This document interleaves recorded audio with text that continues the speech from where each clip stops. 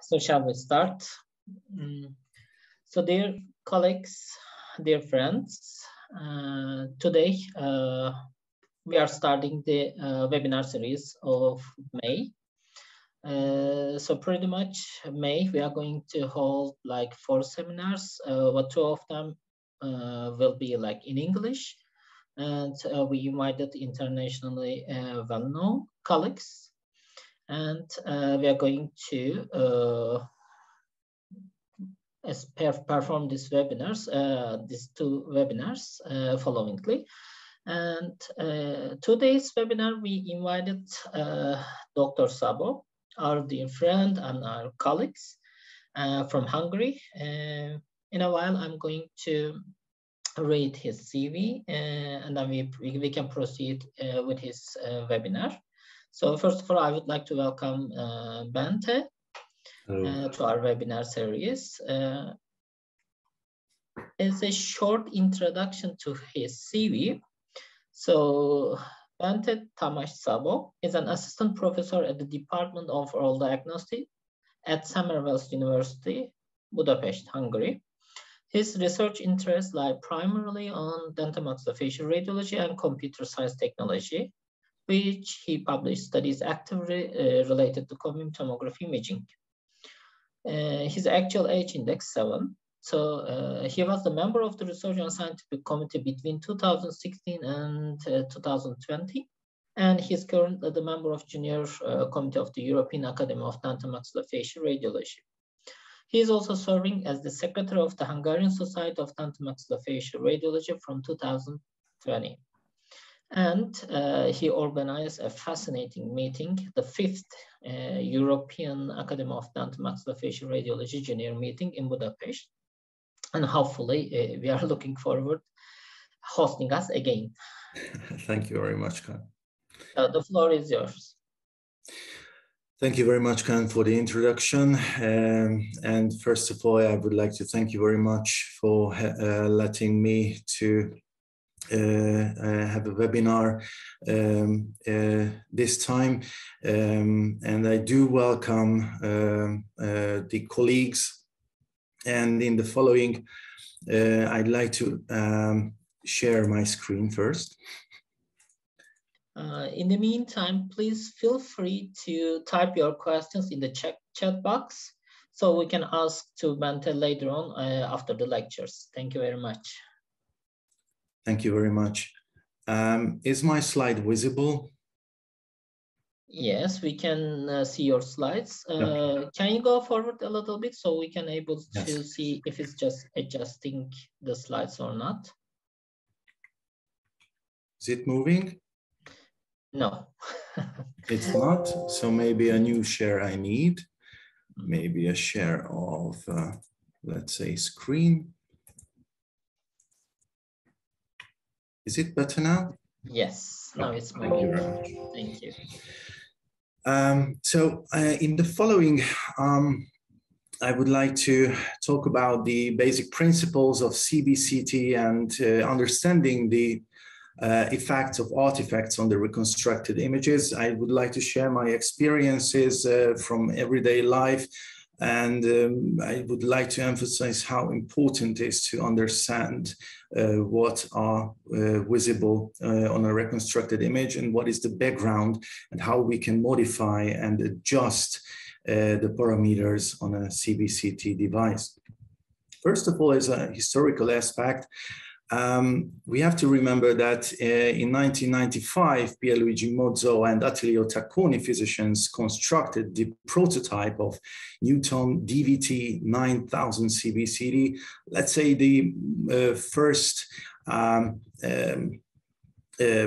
CBCT device for dental radiology in the market, which was it later. The best available voxel size was 300 micrometer. As you can see here, I'm trying to fetch the spotlight. Actually, here it was constructed as a supine position for the patient. Nowadays, there's a lot of other possibilities, of course.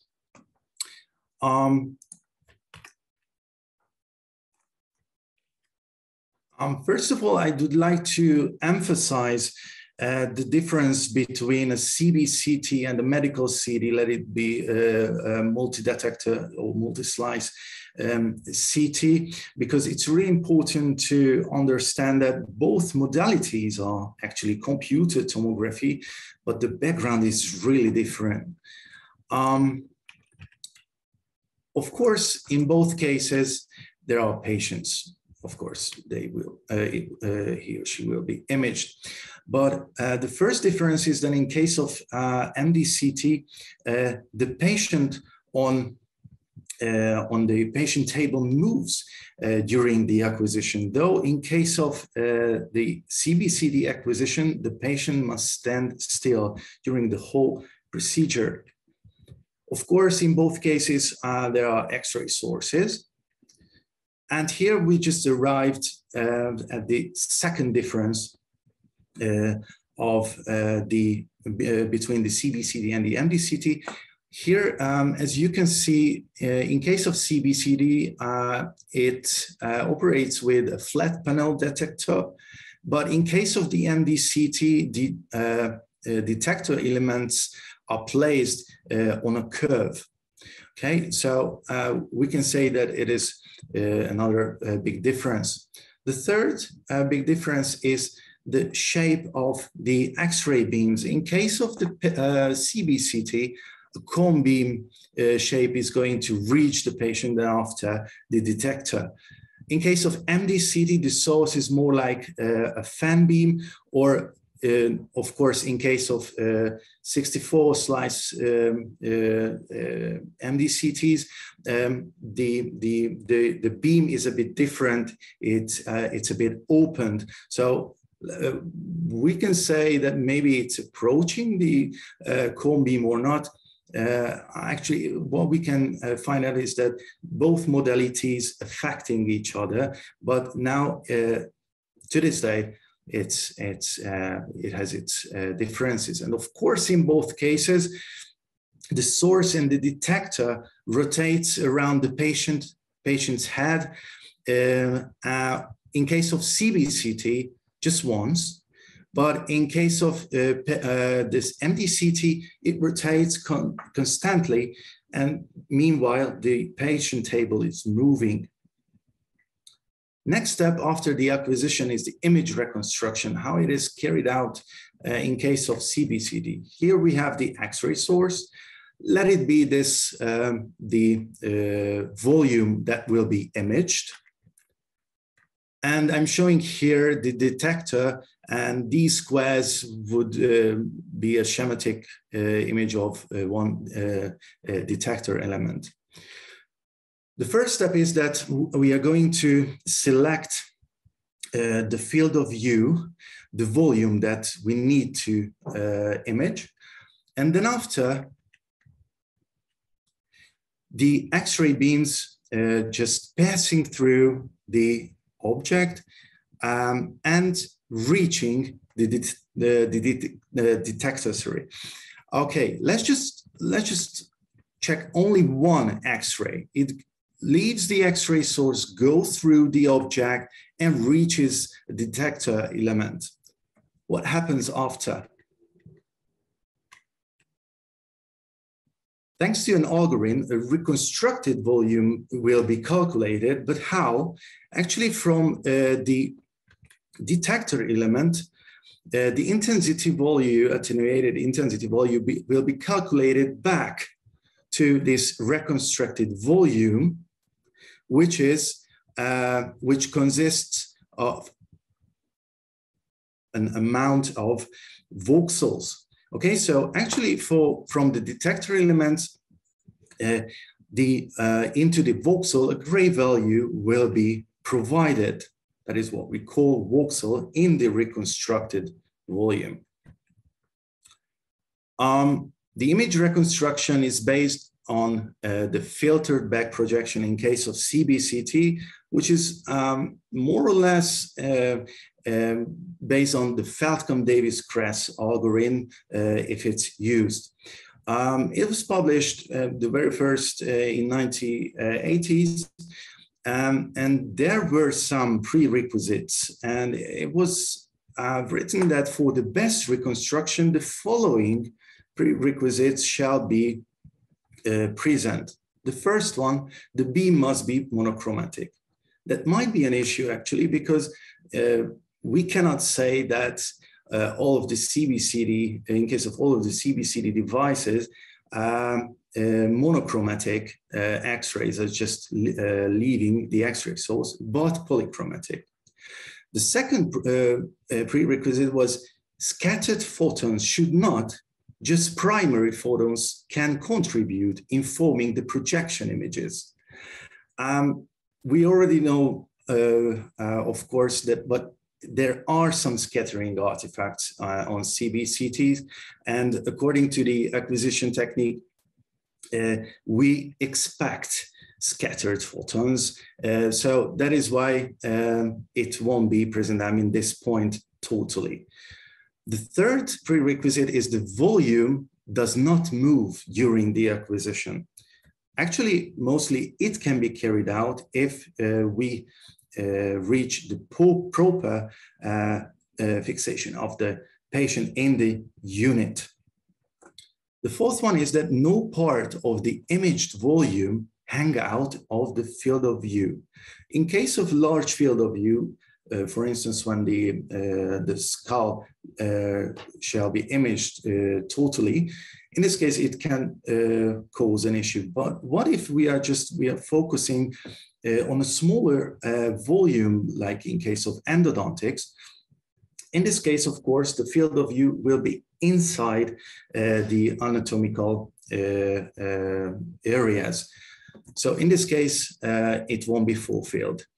And the fifth prerequisite is infinite number of projections are available. Actually, we have just a limited number of projections from which the filtered projection algorithm is going to calculate the proper gray values. So regarding all of these as a starting point, we expect that we have to just adjust and refine some parameters to gain the best image quality.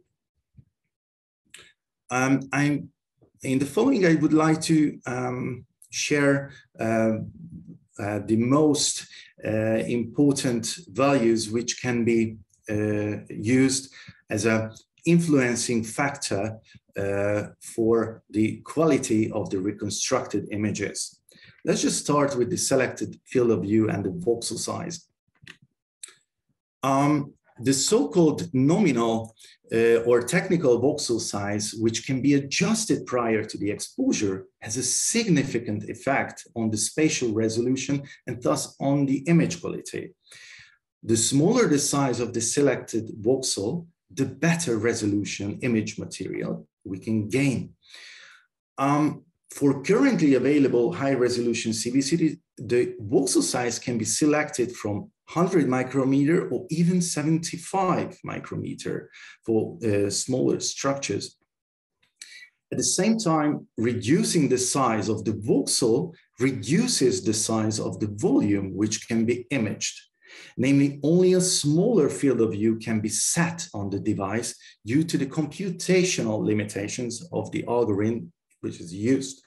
And the amount of noise detected in the image will be, in this case, higher.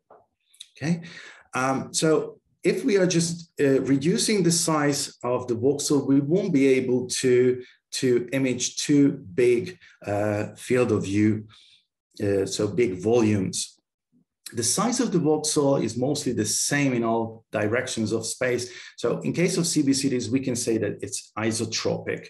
However, it is important to emphasize that the previously set nominal voxel size is unequal to the spatial resolution of the particular imaging device. I'd like to share with you an interesting categorization of the field of views which was published by Ludlow in their meta-analysis. We already just use in everyday life, small field of view, I need a medium field of view or large field of view with the centimeters, but what are the borders and how can, above which volume we can say that it's a small or it's a medium? That is why Ludlow used in their meta-analysis that small field of view means that any height of the volume is smaller than 10 centimeter. The medium field of view was published as a range of volume heights from 10 to 15 centimeter.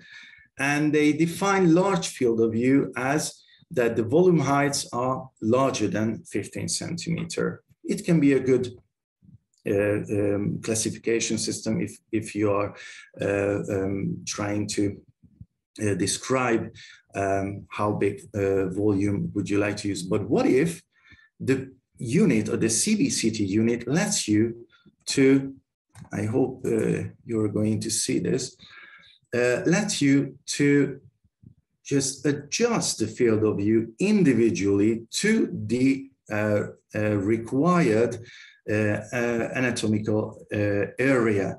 In this case, of course, you are going to be able to reduce the patient dose as well. The next influencing factor I'd like to share it with you is the spatial resolution. What does it mean? It is called to specify the size of the smallest structure that can still be separated from an adjacent formula. Spatial resolution can be measured objectively by calculating the modulation transfer function. I'm just showing an image from one of our study.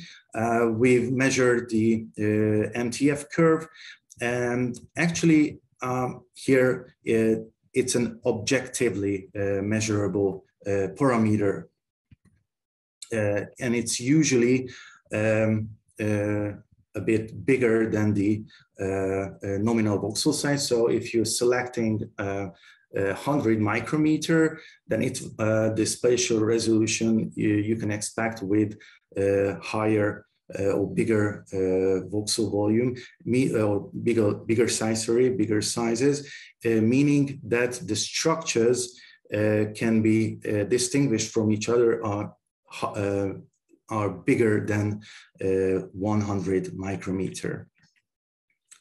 The level of noise. When we are talking about level of noise, we'd like to estimate the homogeneity of gray values on the reconstructed images. It can be reduced by using a larger voxel size, but this leads to a reduction in spatial resolution. Namely, the noise and the spatial resolution are inversely proportional. One of the disadvantages of CBCT modality is the proportionally higher noise level on the reconstructed images compared to an MDCT. Contrast resolution. What does a contrast mean? Meaning that what is the smallest difference in signal level in a given image that we can still distinguish from each other. This value can be given by the contrast to noise ratio, CNR value, which can be measured as well objectively. I'm showing you some results and figure from the study of Ron Kainan.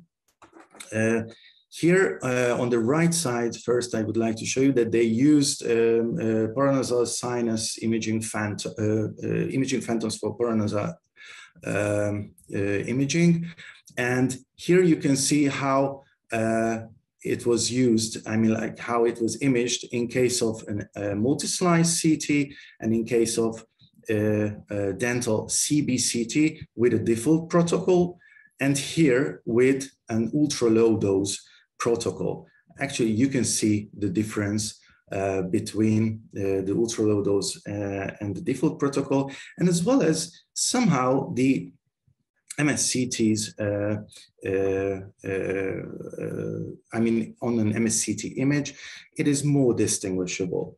Here are the numeric results. They found that in case of MDCT, the CNR value was much more higher.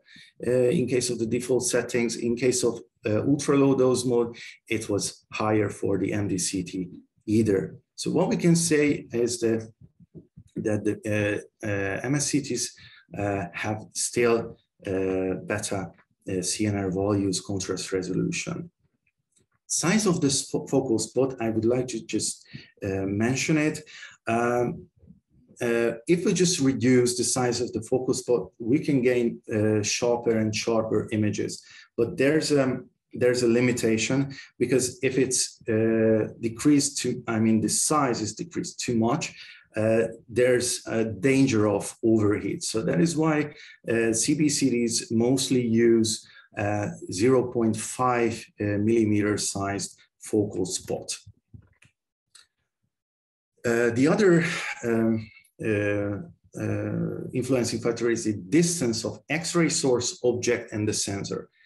This is another factor which is a factorial settings on which we cannot modify, but it's really important to know, and the manufacturers have to focus on this factor as well to gain the best image quality. Tube voltage, tube current, exposure time product, that is a factor which can be influenced in everyday practice. Here I took photographs of our operation panel of CBCT, and actually it is valid for, of course, for the CBCTs, a lot of CBCTs that you can just set and adjust the peak voltage, and as well as you can adjust the tube current exposure time product as well. Nowadays, it's getting bigger and bigger attention, in a bigger and bigger attention, that to provide somehow an estimated report of the dose or just a dose parameter. In this case, in some CBCT devices, you can read out that for the given settings, there's an estimated factorial value for, in this case, dose area product, DAP value. With this setting, you're going to gain 845 milligray quad centimeter.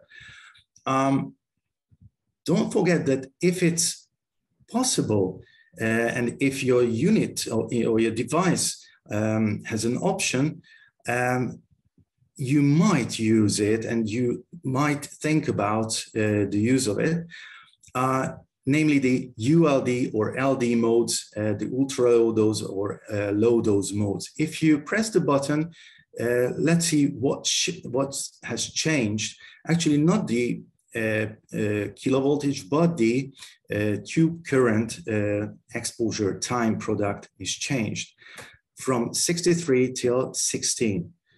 And look at that, the dose area product actually 4 times smaller than in the previous case. Of course, there are some disadvantages regarding the image quality of the ULD reconstructed images, but you have to consider how high contrast resolution and spatial resolution you need, and what is your diagnostical question. And if you're expecting that with a lower dose it can be answered, in this case, you have to justify and to optimize and go for the ULD. The next influencing factor I'd like to share it with you, the rotation arc of X-ray source and the detector. Some CBCT devices let you to select the rotation arc from 180 degree till 360 degree. When half a turn or less than 360 degree is set, although the amount of noise detected on the reconstructed image increases in this case, due to the fact here that reconstruction is based on fewer raw images, by reducing the exposure time reduces the patient's chance of moving and as well as decreases the patient dose. So if you reduce the rotation steps, you're going to reduce the projection images, the raw images, and hence you're going to reduce the exposure time. The patient will not move, of course, the possibility of the movement of the patient, and of course it decreases the patient dose. Finally, I would like to get deeper into the artifacts which can be visible on CBCT reconstructed images. What do we call artifact? Artifact is any lesion that is not physically present in the real structure of the image, but it is detectable on the reconstructed image. Namely, there is a difference between the calculated and the actual attenuation of X-ray intensity. I'd like to share it with you regarding Professor Schultz's classification system. There are a lot of available classification system for artifacts. It is really practical in the everyday use. We can talk about three big classes. First, the artifacts caused by the physical properties of the X-ray, the beam hardening, the scatter, and the extinction artifact. Patient-related artifacts, I'd like to share the motion artifact with you. Artifacts caused by the properties of CBCT device, ring artifact, aliasing artifact, and partial volume effect. Let's start with the beam hardening. Here, the essence is that the X-rays are leaving the X-ray tube are polychromatic, as I previously mentioned, and the lower energies are absorbed through the tissues with higher radiation absorption capacity. Therefore, the energy of the rays reaching the detector will be proportionally higher than the energy leaving the X-ray source, and this intensity value will be recorded. What do we see on a reconstructed image? Alternating dark bands and streaks may appear. As a subcategory in the literature, we can find the cupping artifact, and it is a special case. If a homogeneous cylindrical structure is imaged, the energy of the X-rays passing through the center of the volume will harden to a greater extent than at the periphery of the object. So transparency appears in the middle area of the scanned object, which decreases continuously towards the periphery of the cylindrical structure, showing. Here, the X-ray beam is coming from this way, and this is the object which is going to be imaged in an actual view. And this is the sensor. So the energy of the X-rays passing through the center of the cylindrical volume increases relatively with respect to the periphery of the object.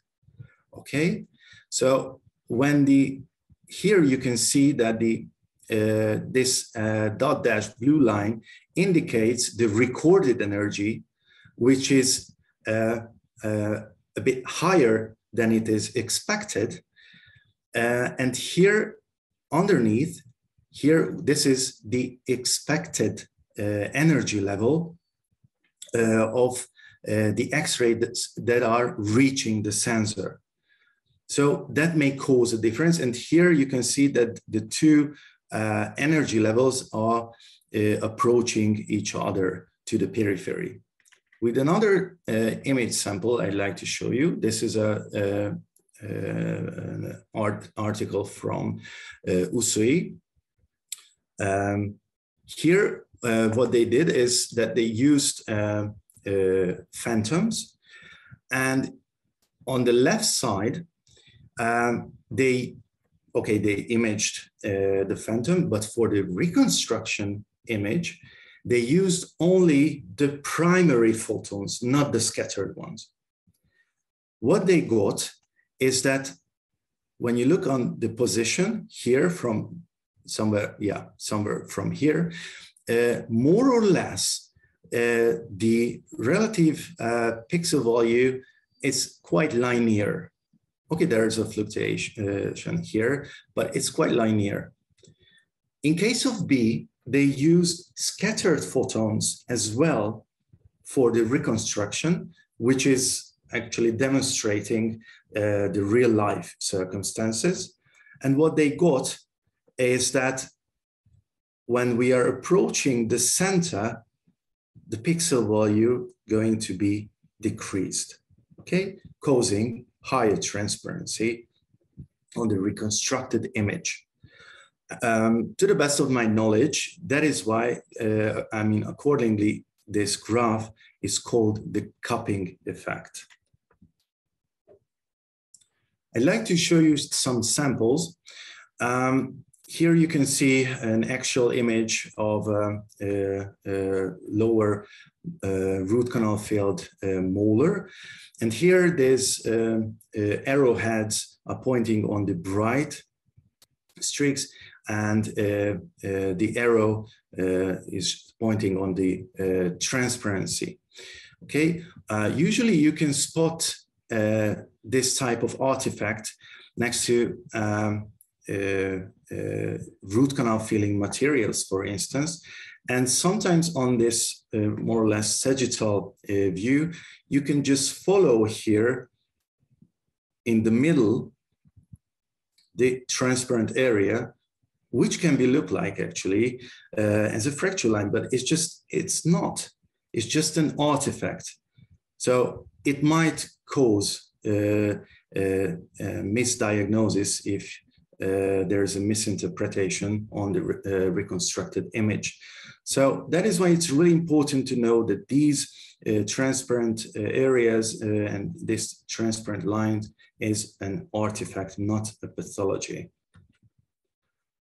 Another case, here you can see on the coronal plane the same situation, that next to the root canal filling, transparent line depicted, okay? And this is the artifact once again, and here it is another beam hardening, or in this case, if we are thinking about the root canal filling as a cylindrical form, can use the wording cupping artifact. And finally, this case, in case of a premolar, more or less, you will meet a lot of cases, the beam hardening artifact. Scatter. Due to the interaction between the X-ray and the material of the scanned object, you are going to observe the results of scatter. The direction of some X-ray photons changes after the interaction with the material, and thus the intensity in this case is recorded on a more distant detector element compared to its expected arrival on the assumed element of the detector. However, the value of the altered X-ray photon intensity will be added to the value of the primary intensity of the X-ray photon reaching the detector element in the original direction. So the FDK algorithm will determine an overestimated grayscale value on the altered detector element. All this reduces the contrast resolution as well and distorts the grayscale values. But the scatter can be reduced by increasing the exposure energy and decreasing the field of view. I'd like to show you and present to you on an animation Here is the X-ray source, the volume to be imaged, and this is the detector. Let's check first an X-ray, which just runs on a path which is expected. It goes through the material, no interaction, and reaches the detector element. Okay, that's the first step. But what if there's an interaction between the material, and most of the cases there will be. In this case, there's an altered direction of the X-ray beam after the interaction with the material, and will be the intensity will be recorded on this detector element and not on this one. So that is why the intensity value will be added to this one, and smaller intensity value will be registered in the expected element.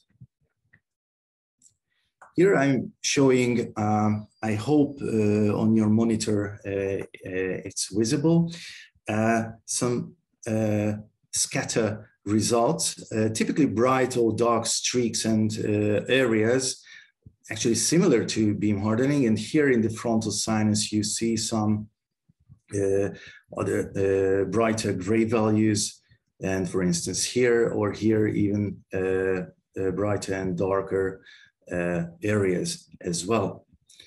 So this, in this case, if you're using bigger field of view or large field of views, in this case, you're increasing the possibility for scatter artifacts. Let's see the extinction artifact. If a high density material, for instance, metal, or for instance, as we saw before, root canal filling material, enters the X-ray path in which it is completely absorbed, the given element of the detector records only a very small signal intensity. Okay, the extinction artifact will appear as a dark, blank areas or radial streaks on the reconstructed image, which can significantly impair the analysis of the image, even on more distant slices. The dark blank areas, I'd like to emphasize, which are derived actually as a calculation error in the algorithm. So in case of extinction artifact, it is not dark why a lot of X-ray energy reached that elementary and calculated back, but there are missing values. So the algorithm calculates faulty gray values on that given area. That is why it's dark. The extent of this increases if there are several adjacent substances with higher radiation absorption can be found. Showing an example, here you can see multiple implants in the maxillary jaw, and if they are adjacent to each other, these bold arrows are pointing on the extinction artifact, or we can call missing value artifact, and the narrow arrows are pointing at the beam hardening artifacts, the bright or dark streaks and bands. The patient-related artifact. I'd like to emphasize here the motion artifact, which is really important to know when you are using a CBCT device. The position of the patient during the image acquisition has a really significant influence on the quality of the reconstructed image. The reconstruction algorithm assumes a displacement-free, constant geometry. Hence, in case of movement of the patient, the image acquisition leads to a full reconstruction. One of the most common artifacts of CBCT units is the motion artifact, as the phenomenon is related to the length of scanning time. It takes 10, 12 seconds, and during the acquisition time, the patient has to stand still. But in contrast to the scan time of 1 second or less per slice of MDCT device, says in the case of CBCT, the patient must remain in position for more than 10 seconds. Okay, so for MDCT, it rotates really fast, and after that, the area is imaged, the patient will move forward. According to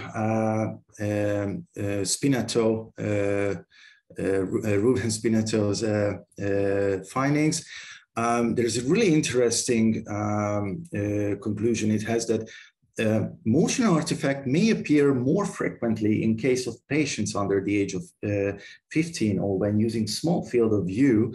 According to another study, the patient's displacement during exposure of more than 3 millimeter already causes significant deterioration in the image quality.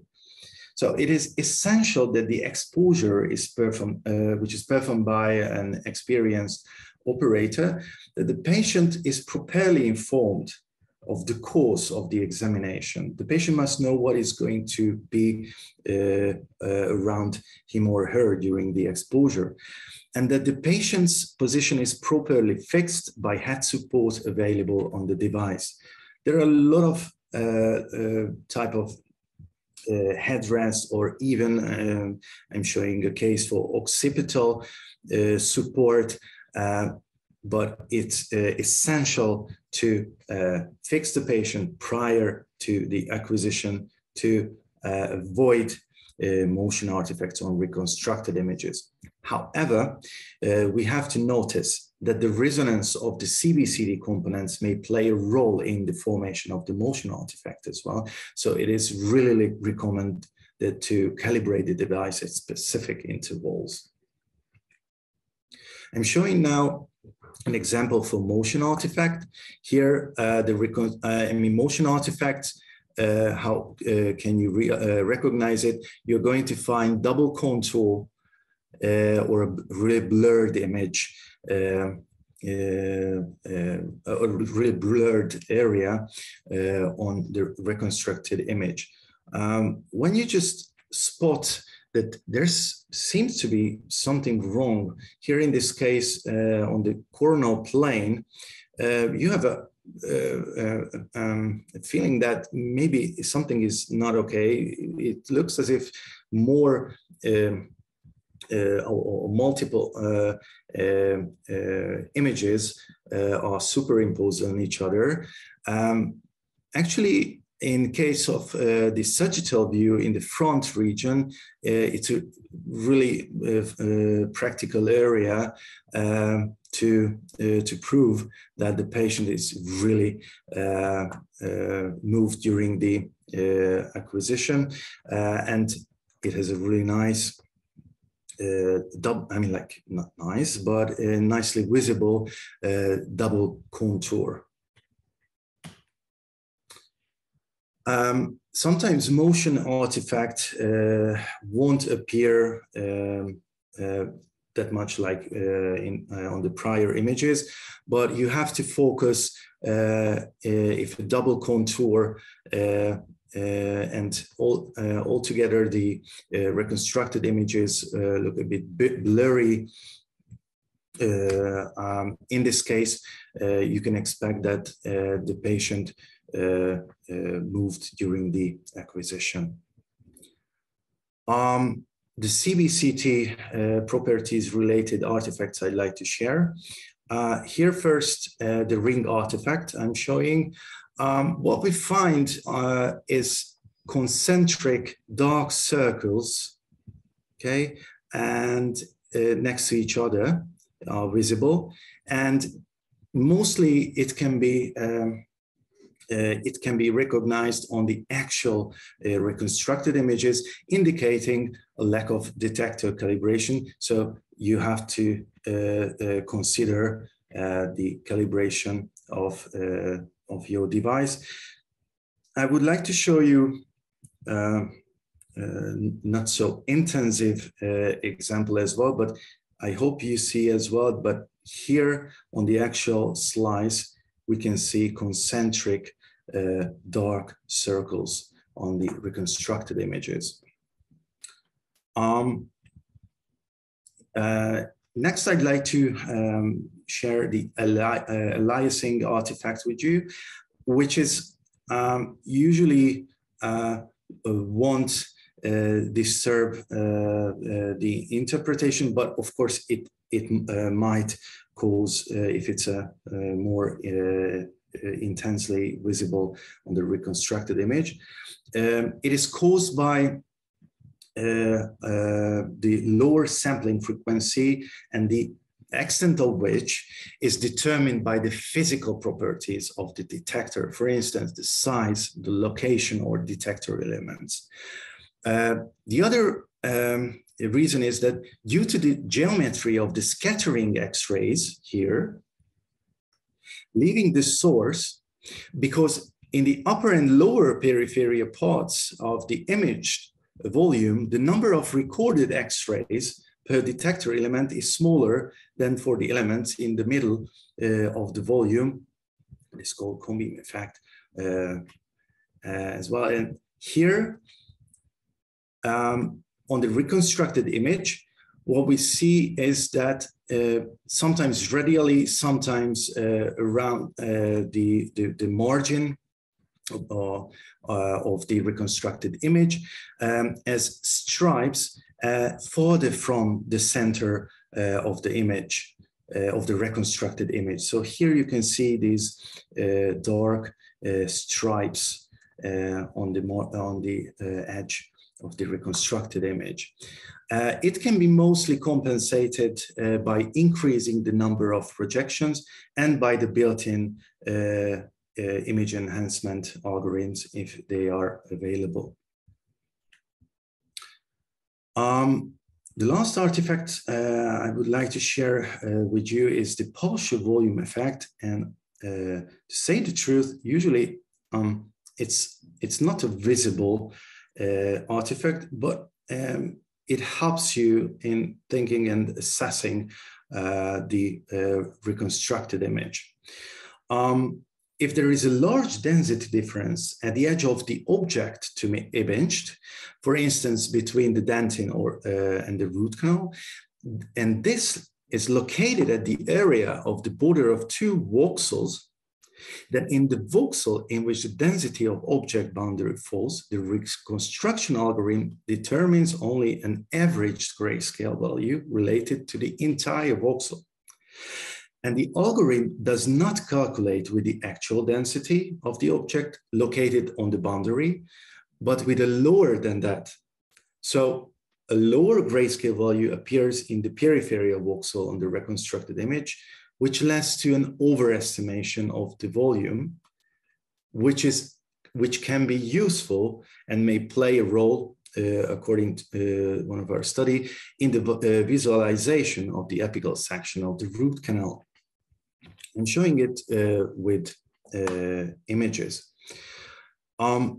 Here, let's just imagine that we'd like to image 3 × 5 voxel-sized object, in this case, a rectangle. This rectangle is placed exactly, and the edge of the object is exactly at the boundary of 2 adjacent voxels. When the acquisition is done, after that, the reconstruction algorithm going to calculate gray values to the given voxels. And we are going to have the 3 × 5 object depicted with the proper gray values. That's okay.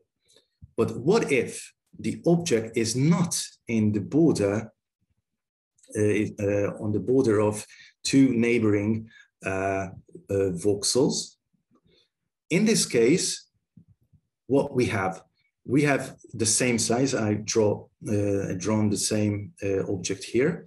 What we get is from the 3 × 5 rectangle, 4 × 5 rectangle on the reconstructed image. What happened?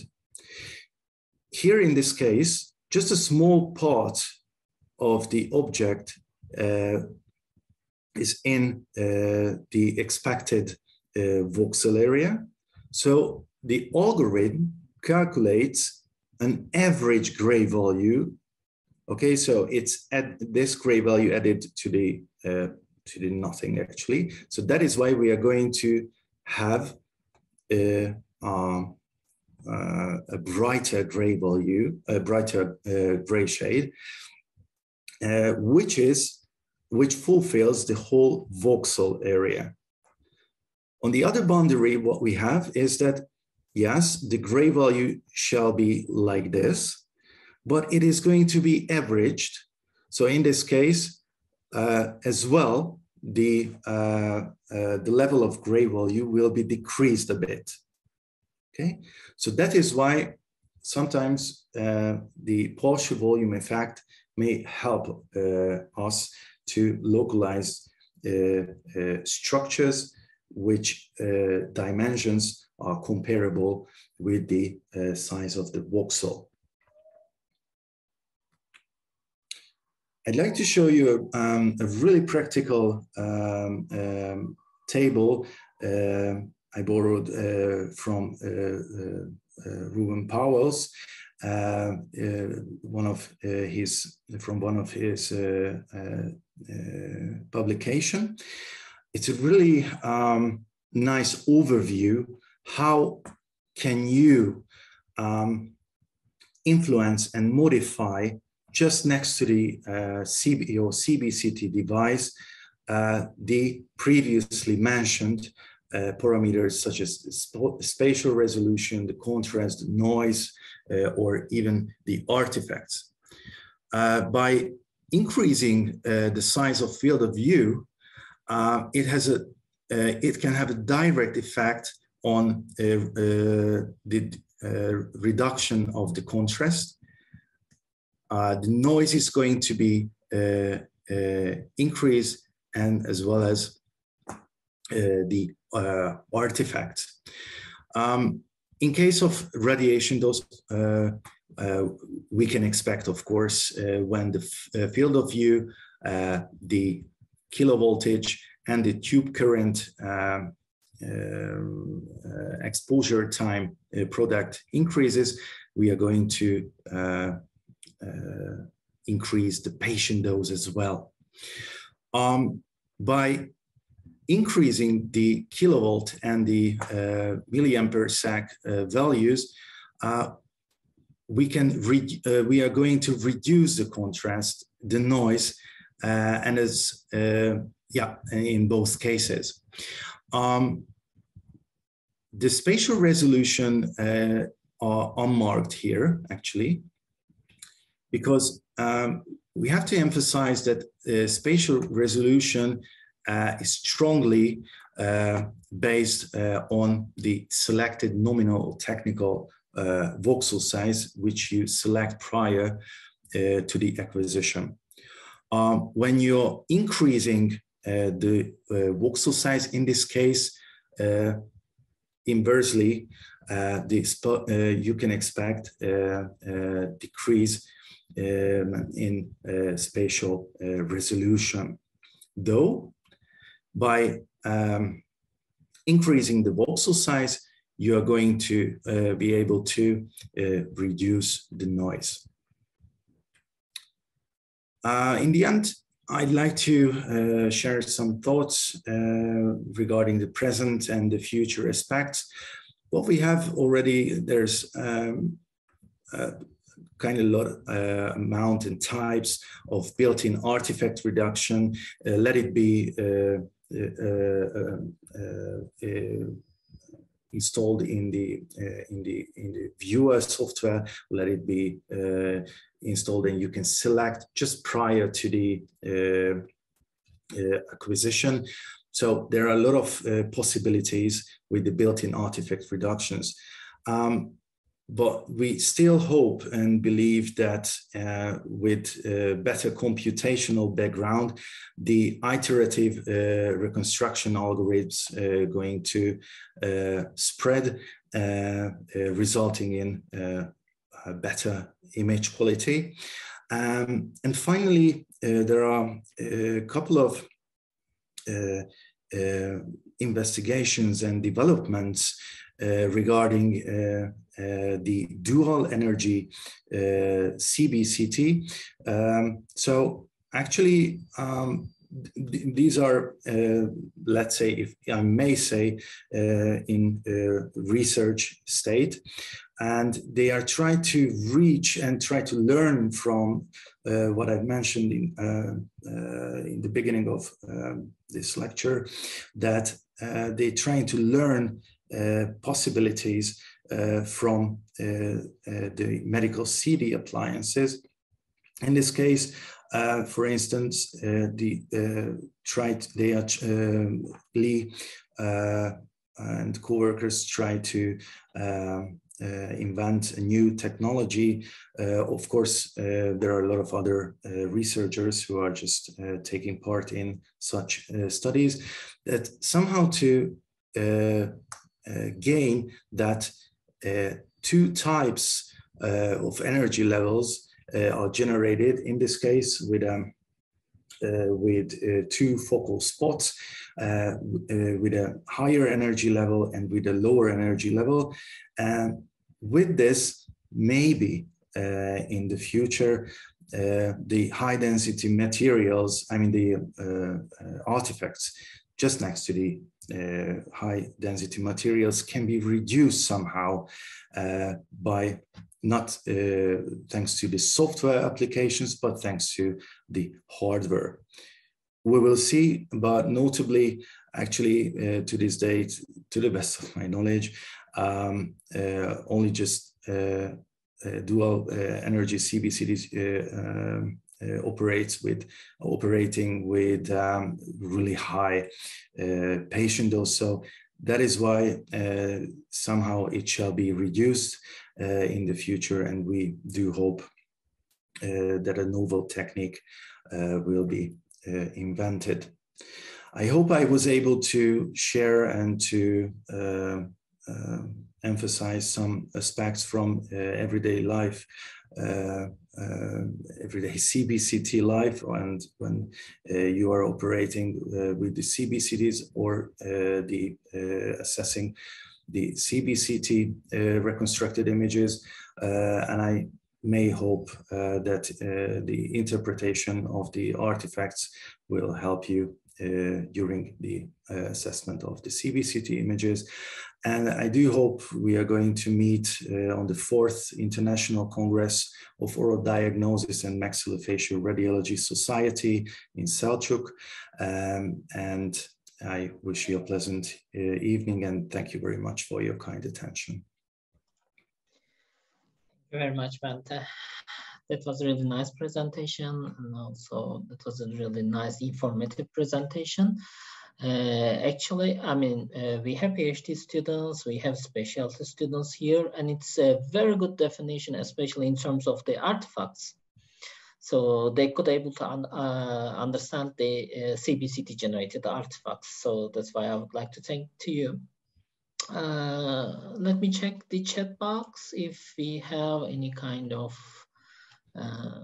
like questions. So far there are like thank you messages to you, and we are very happy, and also we will be very looking forward to your presentation in our International Maxillofacial Radiology Congress, which is going to be held in October.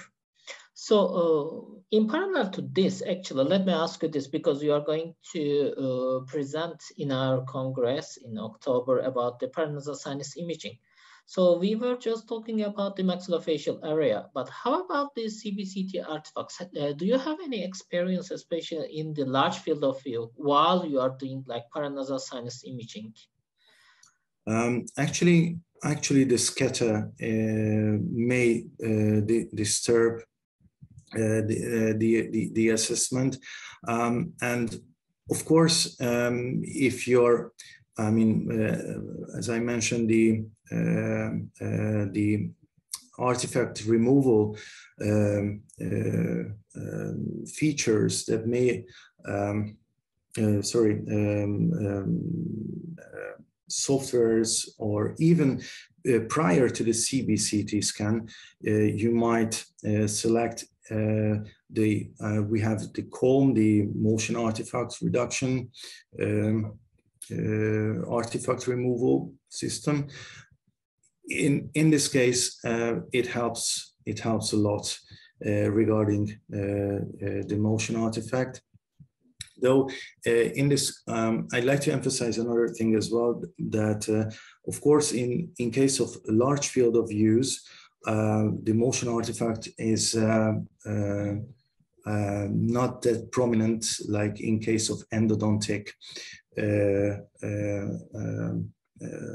requests, because in this case, the smaller the field of view, in this case, actually, it's more prominent. But sometimes I'm experiencing that in case of large field of use, maybe the patient cannot stand still and move a bit, but with the motion artifact removal, it helps a lot reducing this.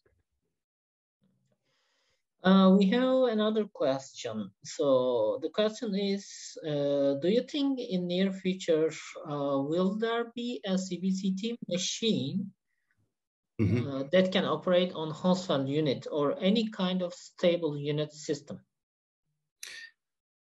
As far as I read, more and more publications are coming out with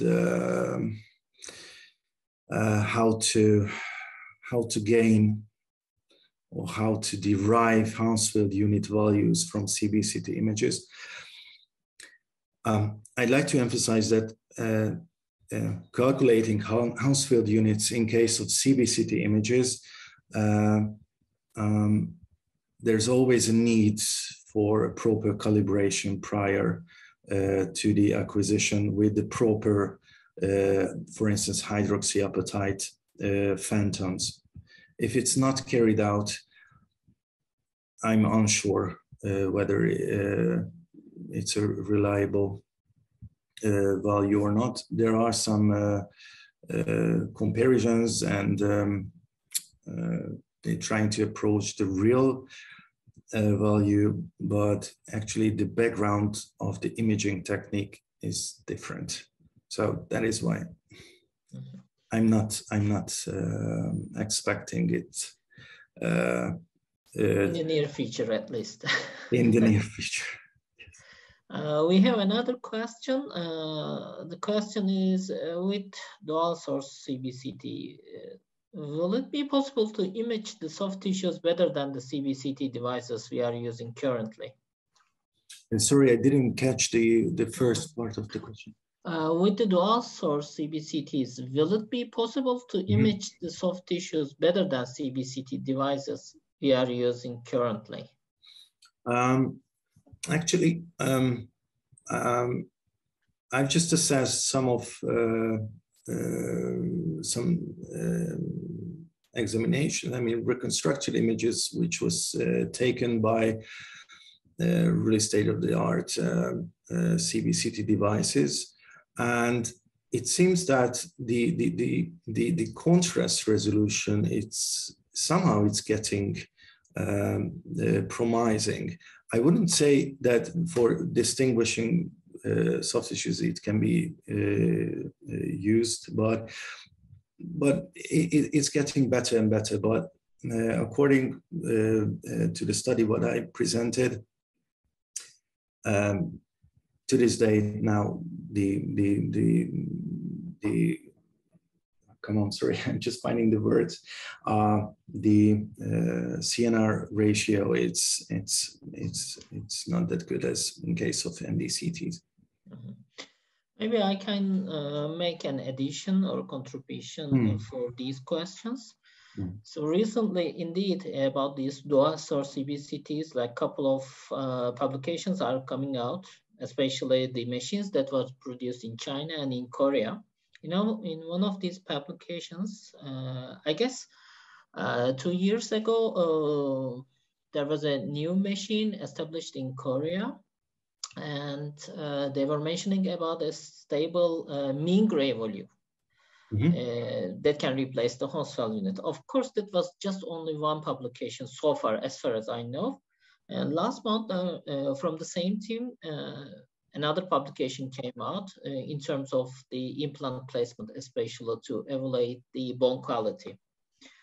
For the soft tissue, not just in terms of the hardware, but nowadays, people are working about the artificial intelligence, especially the GAN networks.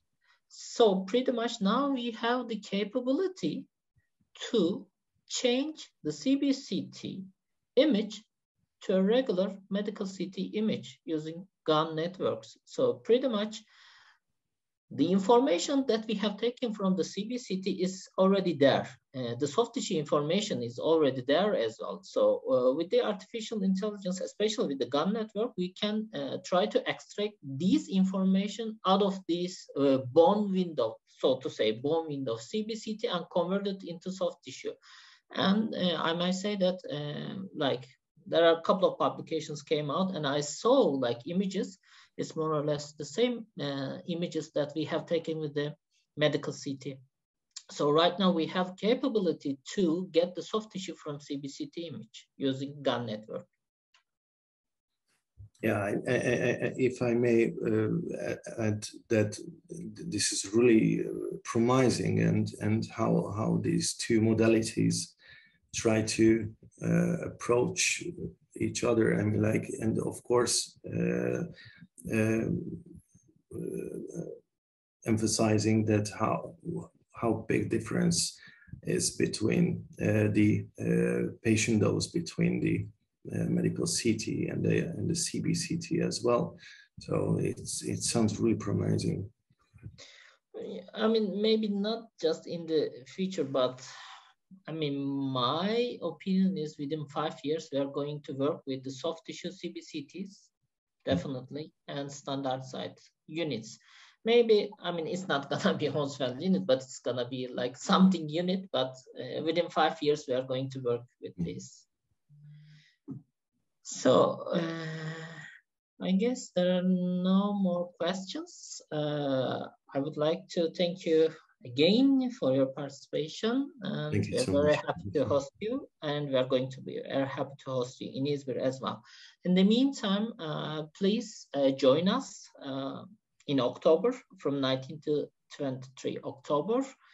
And we are going to have some kind of really fascinating program with the ultrasonography, TMG courses. You can find all the information in our webpage. Feel free to join us. Thank you very much. Thank you very much. I'm closing the webinar. See you very soon. Thank you very much. See you soon. Bye-bye. Bye-bye.